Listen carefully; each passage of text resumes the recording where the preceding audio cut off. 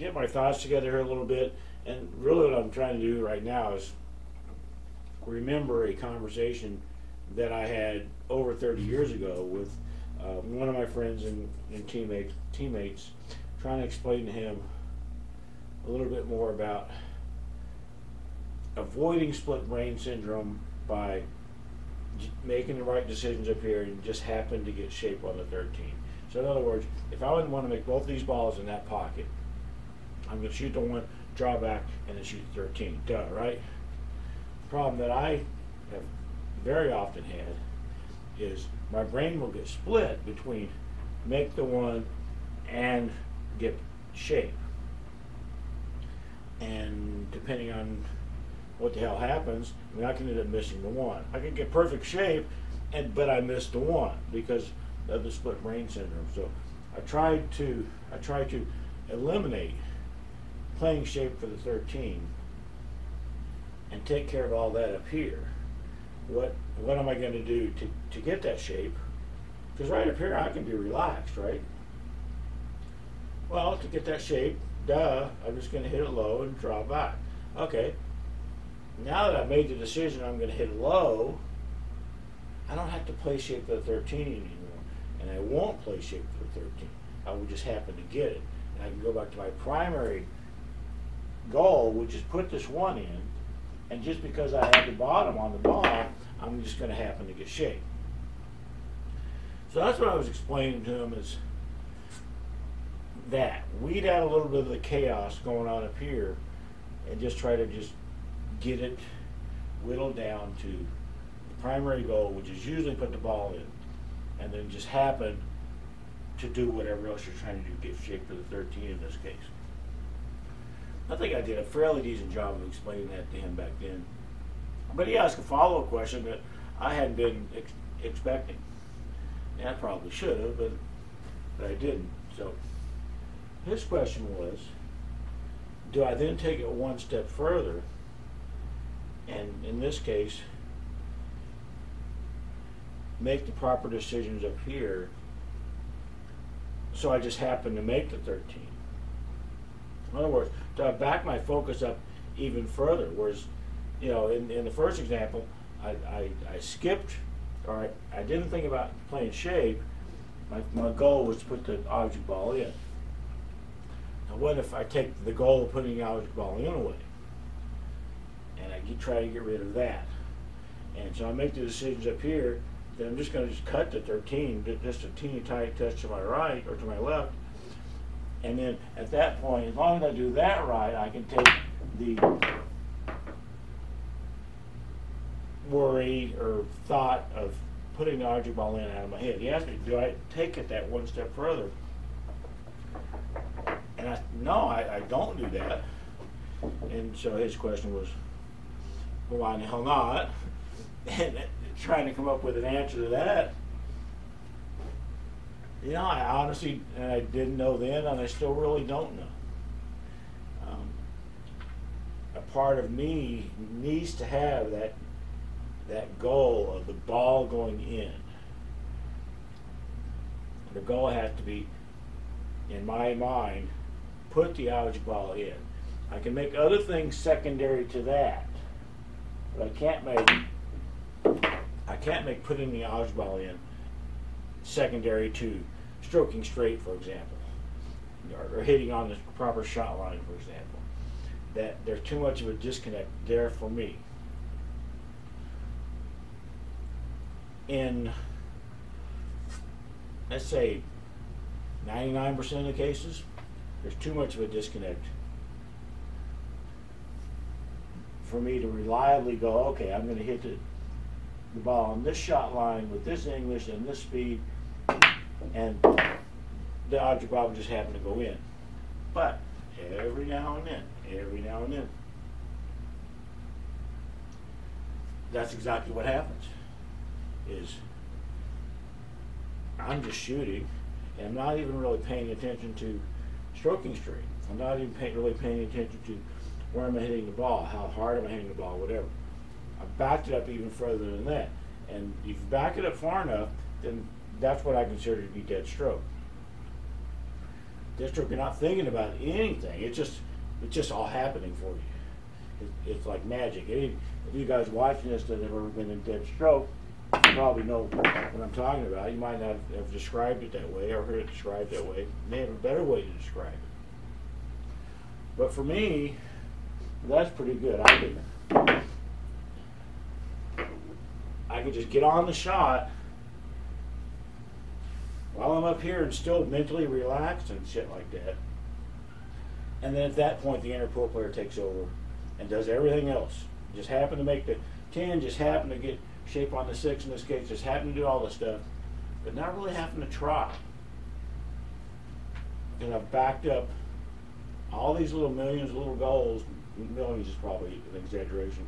All these little goals, back them up, until really there's nothing. There's nothing left anymore. Because while I was up here relaxed and able to see the angles, then I'm able to go, okay, cool. And then, hey, wow, the 10 just happened to go in. Hey, wow, I just happened to get shape on the 6. You do that often enough, string it together often enough, then you're in Deadstroke. You don't have to aim at anything. You don't have to play shape for anything. It just happens because you're in a proper frame of mind to be able to do it. So I thought that was kind of interesting, and it was a conversation that,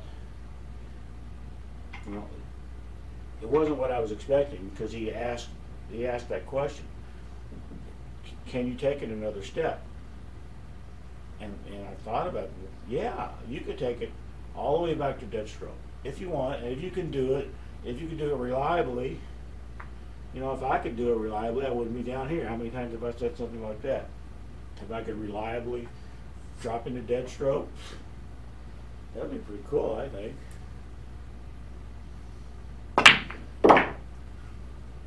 But it hasn't happened yet, not on a reliable basis.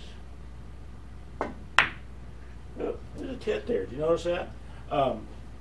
So, anyway, the other thing that I want to talk about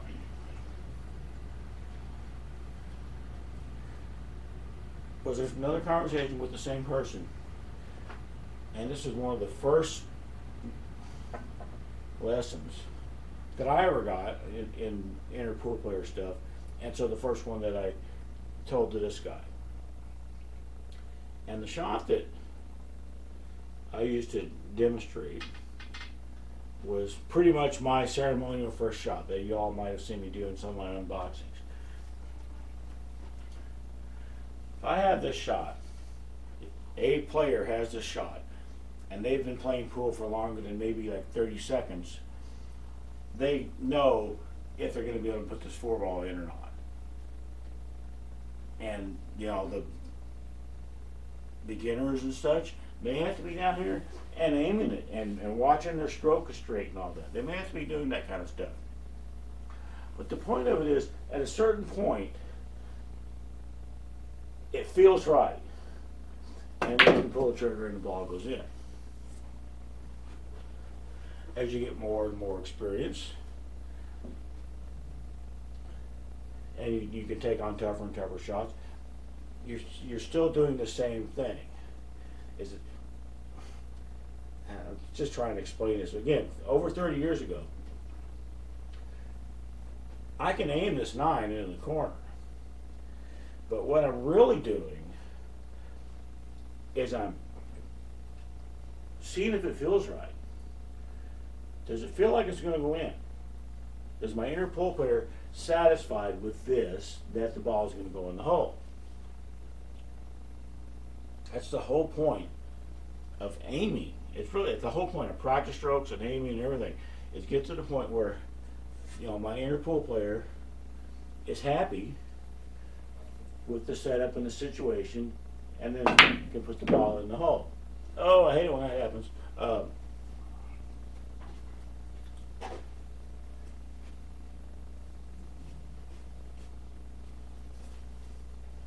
So the next phase of that, I guess, and I've done a video about about aiming is it's not like the secret of pool. It's a way to confirm that the shot feels right, or that the shot doesn't feel right. If I want to cut this 9 in there again, try to make it, but I'm like this, it doesn't matter all the aiming in the world I feel like doing, I'm not gonna make the damn ball. So you gotta get the aim and all that. So it looks like the ball's gonna go in. Your inner pool player's happy, and can't make the 9. I mentioned I hate pool. It's so hard to talk about, well, anything for me, but inner pool player stuff, it's so hard to talk, and therefore, you know, give a little bit of my brain over to my mouth for talking. It's hard to talk and let go at the same time. It's very difficult, very difficult. So anyway, you can go at a certain point and you can not aim. Because if you've been playing long enough, if you're in the right frame of mind, all that, you can do all that up here. You can do all that up here and go, oh, okay. And your inner pool player is happy, and you can tell right off the bat that your inner pool player is happy. So there's no sense in doing, no sense in getting down here and aiming a stand 12 in and doing my, you know, prescribed number of practice strokes, whatever that is. There's no sense in doing any of that, because all that is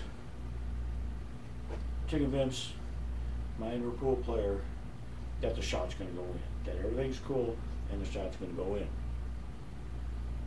Way easier said than done in a lot of cases, but I really do believe that's the case. I really do believe that's true. Is I don't need to aim this 12 or anything if I'm in the right frame of mind. If I'm in the right frame of mind, and if I'm not talking to the camera, and if I do everything correct up here. It's tough to do everything correct up here. Can't be getting lazy with it. You just go, well, I'm standing in the right vicinity of where I need to be. I'm twisted kind of in the right. No, you have to be right, and you have to be in the right frame of mind to recognize the fact that you're right. I'm not any more correct down here than I should be up here. It's kind of the point I'm saying. And if not, it doesn't kill you to do this in most cases. But I have such a problem with that corner, man. It's a cat. You can't see her. She's smelling stuff. That always makes me nervous when the cats walk around smelling stuff, like they're getting ready to do something disgusting on my floor. Anyway, so I said most of the time aiming doesn't hurt. It's just most of the time it's not necessary if you're in the right frame of mind. But sometimes it can hurt. And I've touched on that several times. I think I've even touched on it in this video. Is that I can be wrong. I can be out of the line I need to be on to make this 5. But sometimes being down here and just going through these motions of aiming and sawing my thumb off with practice strokes and all that, I can end up convincing my inner pool player that I'm right. Or I can, by doing all this, my inner pool player can give up, say, all right, screw you, you just shoot yourself. These kind of things happen to me way too often, is by trying to aim a ball in, trying to make sure it's going in. Sometimes I do more harm than good. A lot of times I'm better off just, if I can do it, making sure that I'm right, bend over, shoot the shot. You can't make a ball in that corner. We've established this, correct? We'll switch corners. Ah, ah, ah. That's why you have 6 pockets on the pool table. What I don't want to do is be wrong, come down here and still continue to be wrong, but not really notice it. I'd rather do nothing down here than doing this stuff that may be convincing myself that I'm right when I'm really wrong. I don't know if that just made any sense. The whole point is to do everything correct up here, including giving a shot to the inner pool player. I was really trying to draw that. Can you believe that shit? Sometimes I have zero draw stroke. Sometimes it's decent, but then I miss the ball. Anyway, I think I'm done with this video. It was actually supposed to be 2 different videos, but it's just one long ass rambling mess. Later.